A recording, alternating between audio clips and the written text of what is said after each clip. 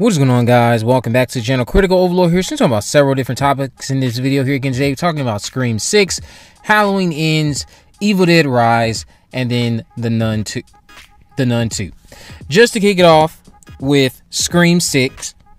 Scream 6 is about to wrap, I'm assuming it's about to wrap this week.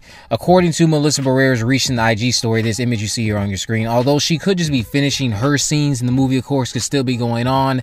But given it's likely this means filming is wrapping this week, since again, she is portraying one of the two dual final girls we have, or co-final girls that we have that are leading this new era of Scream, Sam and Tara Carpenter.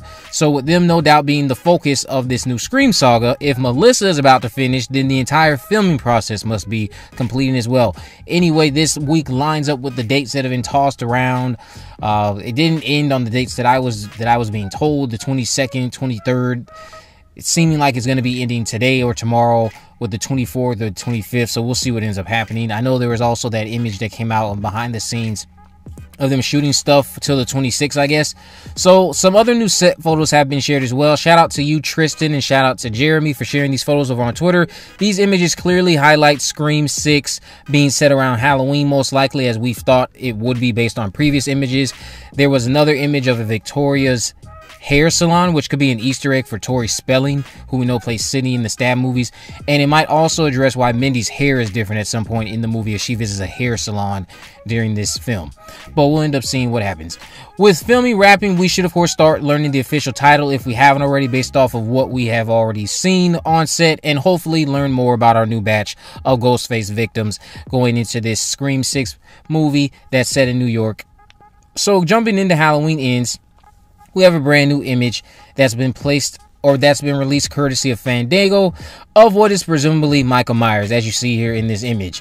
Now again, notice how this image highlights Michael going upstairs in what I'll assume is either the Myers house, but if it's Laurie's location from the trailer, because you know Laurie and Allison are supposed to be living together in this movie, if this is that house and this is a still from the sequence of when we see what we assume is Michael going up the stairs that we saw in the trailer, then there's a chance this isn't Michael, but this is Corey Cunningham.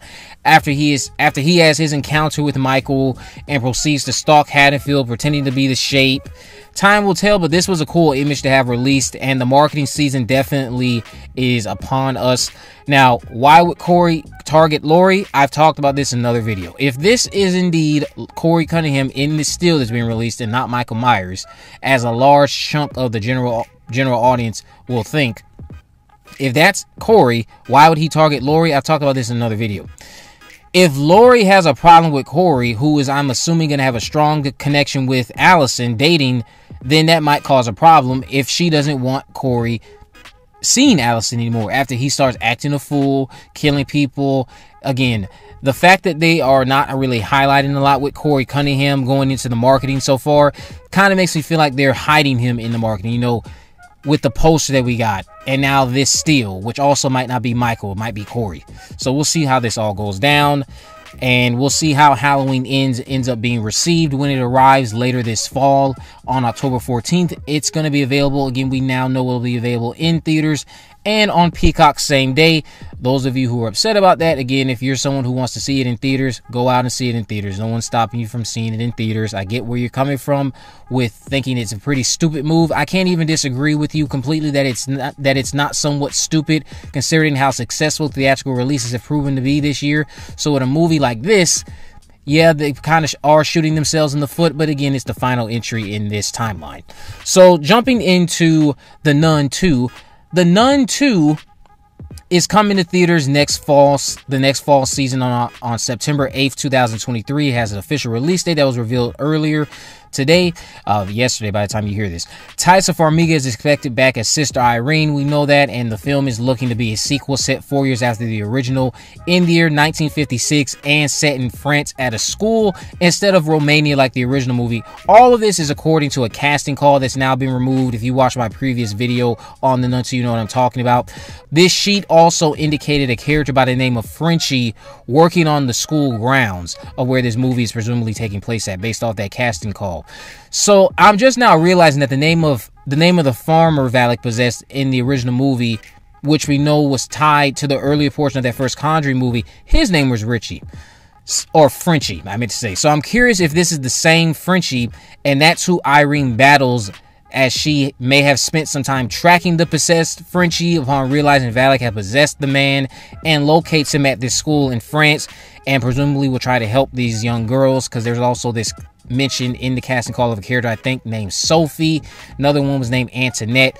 Sophie was the one who seemed like she was going to develop a relationship or some type of bond with Frenchie, not in a romantic way, but he again is on the school ground, so I'm wondering if he's just posing as someone that works there, or if he's taking a job there and he's using this access, Valak that being, to stalk and possess children. And this is how Sister Irene will come back face to face with the demon nun Valak. That we know we've seen since the original sequel came out in 2016, The Conjuring 2 that being. That original Valak movie, The Nun, I think that was a very lukewarm, a watered down depiction of what we should have gotten, overuse of jump scares. I want this movie to be much more character driven and earn its jump scares going into The Nun 2 when it releases next year, and hopefully we'll learn more as the release date approaches, and of course as filming begins, because I think filming should start later this year.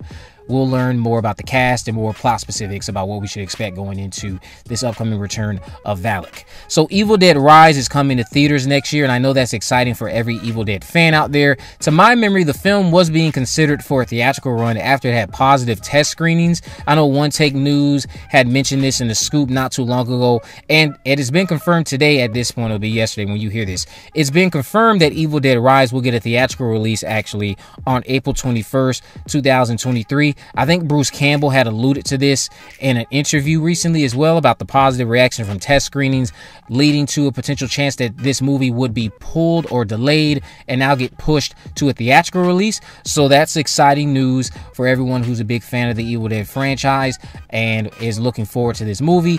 You now will be able to see it in theaters when it arrives 2 weeks after Scream 6, I believe. That's exciting. Or a couple weeks after that.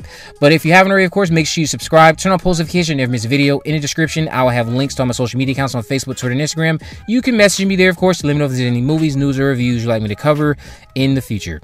And with all that in mind, guys, I will see you in the next video.